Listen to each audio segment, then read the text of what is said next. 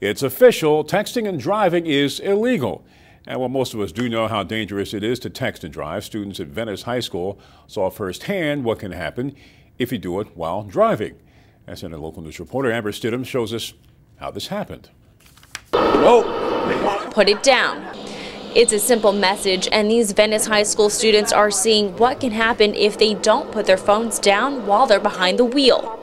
AAA brought this driving simulator to class this morning to show students just how dangerous it is to use a cell phone while driving. It was pretty distracting with, all the other distractions. That was just one more to add and made it that much harder.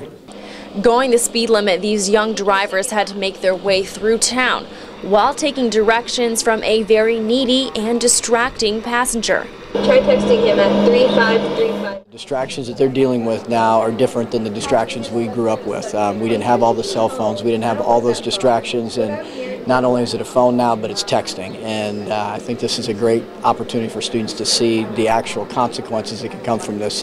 Senator Nancy Dietert, who fought for years for the texting while driving ban, is relieved to finally see the law in place. That's my granddaughter sitting right there, and she's a new driver. She turned 16 this year.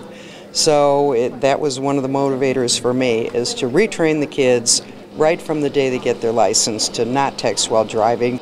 AAA brought this simulator to Venice High School this morning, but didn't leave the students empty-handed, leaving them with these focused thumb rings to remind students don't text and drive. And students are getting the message. I want to tell all my friends don't text. It's a life-threatening situation, even though maybe one little text, hey, I'm here, or hey, I'm leaving, it can make a really big impact, not just for you, but for everyone around you, your loved ones and your friends and your teachers, everyone.